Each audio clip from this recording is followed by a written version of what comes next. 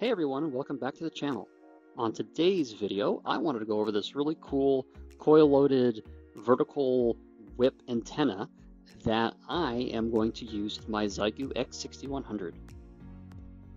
So my idea for this video actually came from QRPMonkey, who listed some files on Thingiverse for this really cool loaded vertical antenna he made out of some T50-6 Torroids and a little cheap FM/AM vertical whip that you can get on Amazon for just a few bucks. I used a different Torroid. I actually used an FT50-43. I have a bunch of these left over for some other projects, and so one advantage of using this is A, it was cheap, I had it, and B, I could use fewer turns to get to the same number of microhenries that I needed for this to work properly. Now, unfortunately for me, this didn't actually work out that well, at least for how I did it. I couldn't get the SWR below about 3:1, even with a slightly longer counterpoise and messing with the whip. So I decided to switch tactics and get rid of the Torroid altogether and actually just use an air-wound coil. I just wrapped magnet wire around the 3D printed base of the antenna. I used another calculator, so I did about 33 wraps or 36 wraps, I think. Just took some of the insulation off with a knife at the end, wrapped it around the bolt holding the antenna onto the body, and gave that a shot. So between changing out the coil and also extending the length of the counterpoise, which I know is really important for tuning verticals sometimes, I extended it total to probably about a length of 10 feet of really thin silicon coated, I think it's magnet wire actually. Between that and actually extending and collapsing the whip, I'm able to get down to almost 1:1. And as far as a first try goes, here is the final result, which I think personally looks pretty great. It's very light. It's about 2 pounds with the antenna, the X6100, and my external microphone. Let's see if we can't make some contacts. India 5, India Juliet Bravo QRP.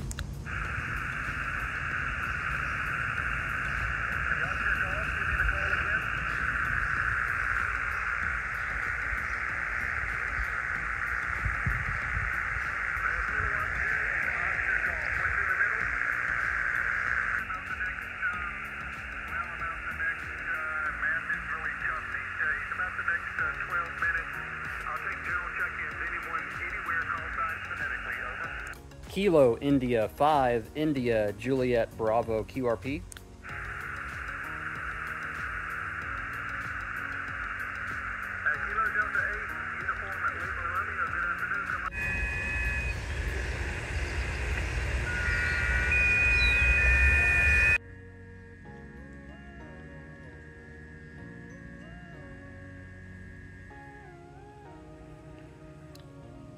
We're at least getting decodes.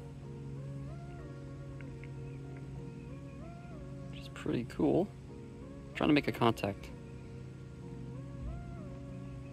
right now, see if that works out, but the fact that it's all on this tiny little antenna, this counterpoise down to the ground, is pretty cool. I'll take it. So it's conclusion time. Overall, this was a really fun build. Pretty quick and dirty. Not a lot of testing went into it, not a lot of build time, didn't have a whole lot of time over the last week or so to put into this project, but it was definitely a lot of fun. Very glad I did it. Big thanks to QRPMonkey for making this design in the first place and making it open source, which we always appreciate. And we can just make our own as makers, as hams, as enthusiasts, which is really great. So thanks to him. Check out his channel if you haven't. A lot of great stuff there. So overall, I think this antenna was a success. I am operating with 5 watts, so QRP, I'm operating with a very compromised antenna, and I'm operating in a very compromised location. So I'm in just, doing testing in my backyard as I have time, on weekends and such. So, there isn't a lot of opportunity to pick out weak signals. There isn't a whole lot of opportunity to pick out anything really other than, like the maritime net, for example, like I showed in the video, because those guys are always running, massive antenna farms with, 1,000 watts or something like that. but I did pick up people running G90s on their car. You know, there was someone driving around, I think in Alabama, with a G90 and a mobile rig, and they were doing POTA, making POTA hunting contacts. I heard a ton of POTA stations. I just couldn't break through the pileups. Now, given enough time, I'm confident I could have. I just didn't have the time to test it properly. But overall, yeah, this was a really fun build, and I look forward to taking it out into the field, actually on trips, and trying it out. I'm going to take this and my doublet with my X6100,